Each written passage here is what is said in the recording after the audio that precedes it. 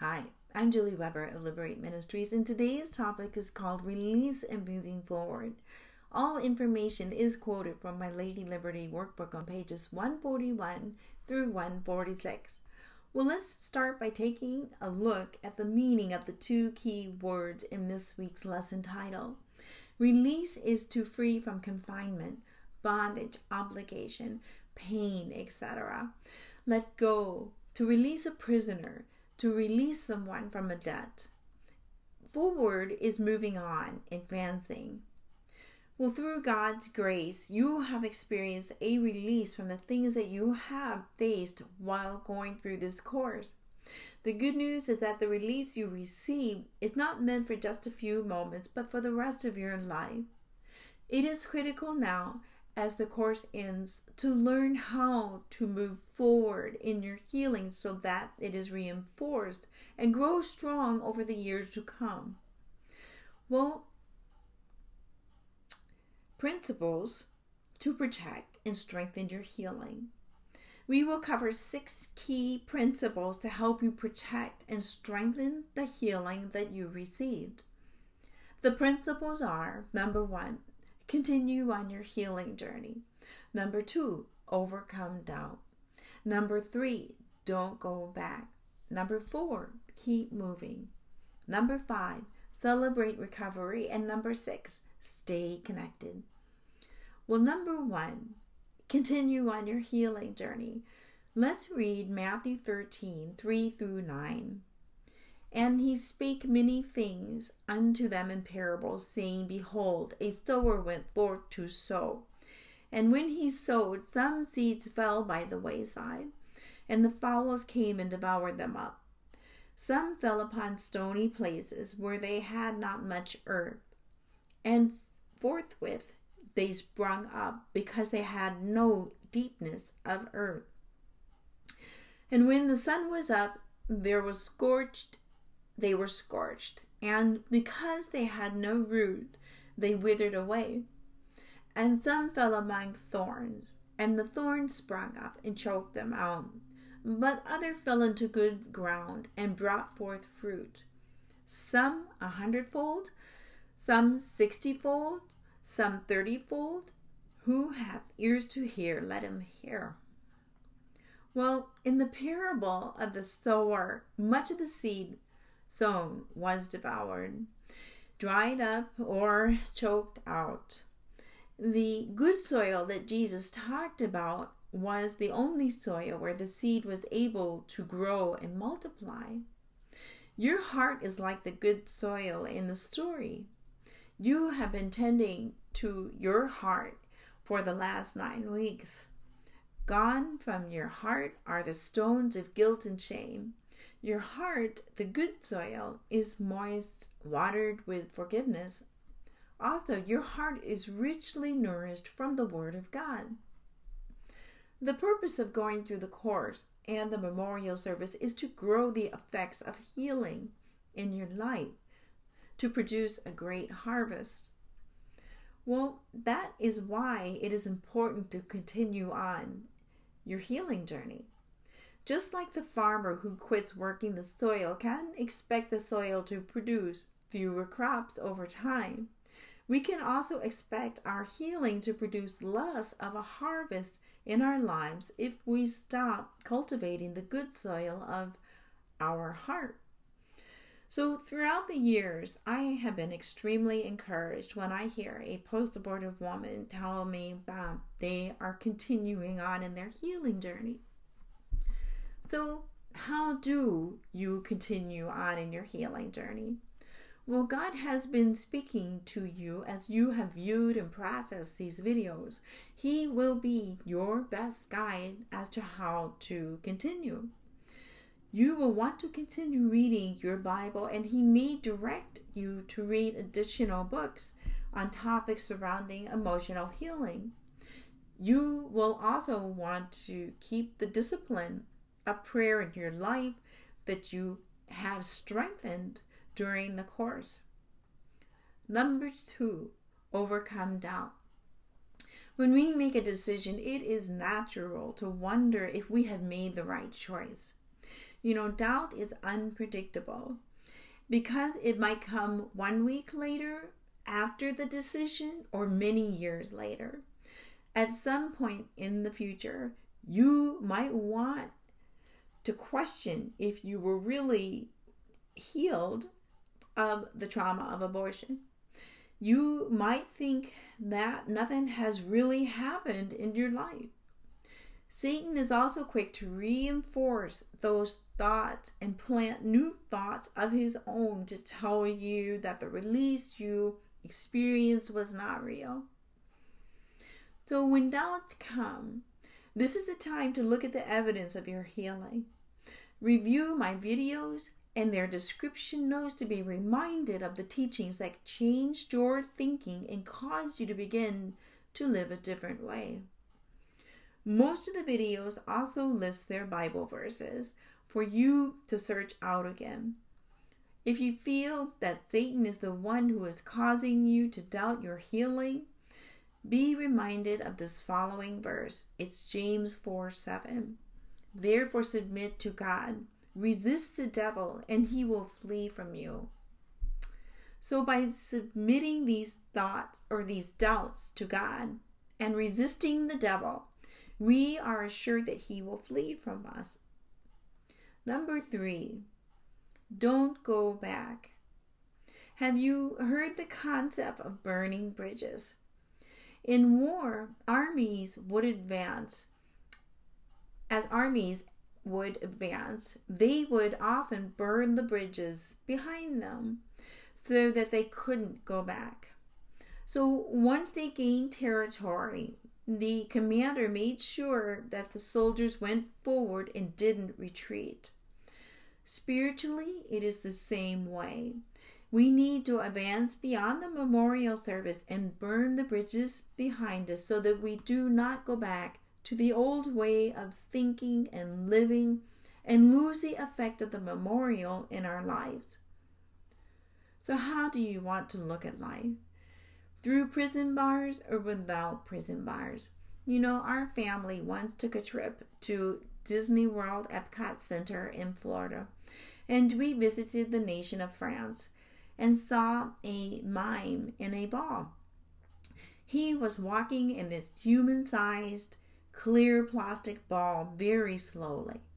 He kept looking for a way out with his hands, but as he advanced, he had no way out and had to stay captive in this ball. This was his prison. He was looking for freedom, a way out. I was struck by the fact that at some point, he must have entered that ball on his own and entering that ball on a daily basis. He also noted that the plastic walls of the ball were not overly thick and that the mime could have torn his way out of the ball anytime he chose. The mime was in prison and he didn't have to be. Be conscious that you have been released from the bondage of the negative after effects of your abortions and that you need not enter your prison cell again. At the time of the memorial service, the spiritual work was done, but going forward, each person has to walk it out in their lives. The key to this principle is to leave the bridges burned behind you and never go back. Deuteronomy 12:32 tells us that whatever I command you, be watchful and do it. You shall not add to it or diminish it. Number 4, keep moving. John Maxwell, author of the 21 Irrefutable Laws of Leadership, says that the momentum is easier to steer than it is to start. For example, it is harder to get up out of the water and moving on a pair of water skis than it is to steer the water skis once you are moving. To apply this to your life after your abortion healing, keep moving. It is easier for God to steer you than if you remain at a standstill. By moving forward and trying new things, God can steer your course. Can you remember a time when you tried many different ideas, but they just didn't turn out? I sure have. And after each attempt, I may not have always been succeeded, but I definitely knew what I didn't want to do. So it is for you. The path that God leads you on may not be a straight line. Don't worry. Don't despair. So long as you don't stop. Have confidence that He is steering you.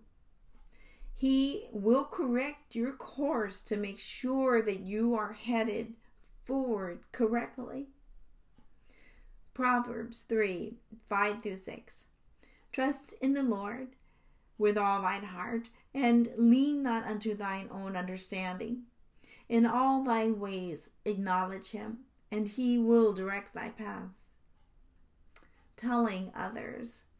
So when I teach this class, I always get asked the question, when should I tell my kids? And when should I tell my family and friends? And the answer is, it depends. First, my advice for telling kids. They should be old enough to understand both what you are saying and also the context of what you are saying. My kids were in their young teens when they heard me reveal that I had had an abortion. And it doesn't do any good to share your story when they don't understand it. And how old should they be? You'll know in your heart. If you have doubts, wait a little longer. I do recommend that you tell them when they're old enough to understand, because I really believe that we have a responsibility to educate our children. I wouldn't want my children to make the same mistakes that I did. So it is better that they know. In the case of my children, it has made them wise and more aware of the dark side of abortion and its consequences. I have heard them speak to their friends about life, and by sharing my story with them, when this happens, it is exciting because I can see that they get it. And they don't want themselves or any of their friends to make a poor choice. You never know who the next generation's Jim Dobson will be, or other great pro-life leaders to fight for the unborn. It could be one of your children. A lot of the pro-life leaders today are getting older. So we need the next generation to rise up and continue the fight. Pray for the right timing that you should reveal it to them. Pray that God would prepare their hearts to receive the information that you need to share with them about your abortions. So when you decide to tell them, how do you tell them? Pick a time when you have their attention. Tell them your story. You may feel an immediate release right after, like a burden has been lifted. But keep in mind that they are receiving heavy, important information for the first time. Their reaction may be mixed when you first tell them. They have lost a sibling, and they may need time to process this about your abortions. They may feel momentary shame or embarrassment. They might be angry for a while. Pray for them while they take time to process this information over the next week or so. Make yourself available to answer any of their questions that they may have. Second, my advice for telling family and friends. Like you did for your children, pray for all the people you want to share your story with. Pray that God would soften their hearts to receive the information that you want to share with them about your abortions. Pray for the right timing that you should reveal it to them. You may not want to tell them while you are going through this course. That also depends upon you. The course is designed for you to focus on your healing. You yourself need to come to the grip with your past abortions.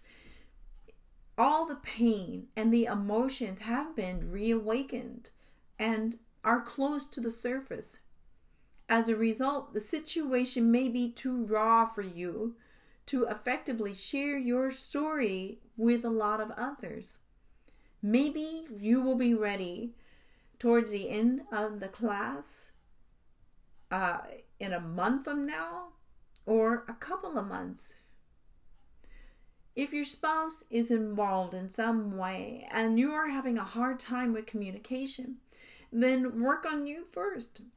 Then after you get some healing in yourself, then I would encourage you both to go to the Liberate Ministries videos together, marriage videos together, to learn how to bring healing principles into your marriage relationship. Some women do share their stories with their children, family, and friends during this course. Pray for the right timing for you to tell the ones that you love about your abortion. You have come this far with the Lord, and He will continue to guide you through the next step when it is time. Lastly, you shouldn't feel that you need to tell everyone.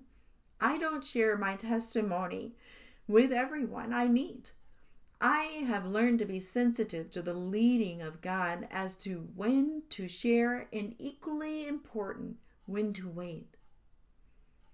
The benefit of sharing your story is freedom. Relationships can grow to the next level when you don't have to be so careful to hide a poor choice in your past. Over time, your story can become less of a breaking news item and more of an accepted part of a normal conversation for those that you have shared your story with. That's freedom. Bonding is another benefit that can come from sharing your story with your children, other family members, and friends. Those I've confided in have heard me humbly share a painful part of my life with them. And in the end, this has allowed me to grow closer with them. Some of my students have told me that they have experienced an added degree of closeness with those after they have shared. In fact, some of the people I shared my story with felt relieved when I told them because they sensed that something was going on. So be led of the Lord, because He will continue to guide you in this area. Number 5, be sure to celebrate recovery. You took a big step in personal growth by completing this course. Reward yourself for having the courage to take some personal time to grow with the Lord. Think of all this past time and weeks as an investment in your future. Number 6, staying connected. You know, most post-abortive women develop some interest in pro-life issues as a result of their own healing. Well, here are some ways of staying connected to the abortion recovery field in our cities, states, and nations. Get on the mailing list of local pro-life organizations whose belief you support. Get on the mailing list of abortion recovery organizations where you are in agreement with their beliefs. Volunteer at local pregnancy help centers. They are often in need of volunteers, and many times they will provide training. Understand and become aware of your nation's laws that involve life support issues for you as a woman. When appropriate and safe, get involved. You will likely cross paths with others who have had an abortion. Always be ready to share your testimony with them. Giving out to someone the way you have been given to in the abortion recovery healing area helps those who are not healed yet. So consider being a resource for them. Let me pray for you. Dear God, go in peace and serve the Lord with new energy and purpose. Let no one tell you that you are not healed. Dare to live and love those you encounter without the chains of guilt and shame and grief and doubt of the past. Amen. Well, thanks for watching. Live life liberated.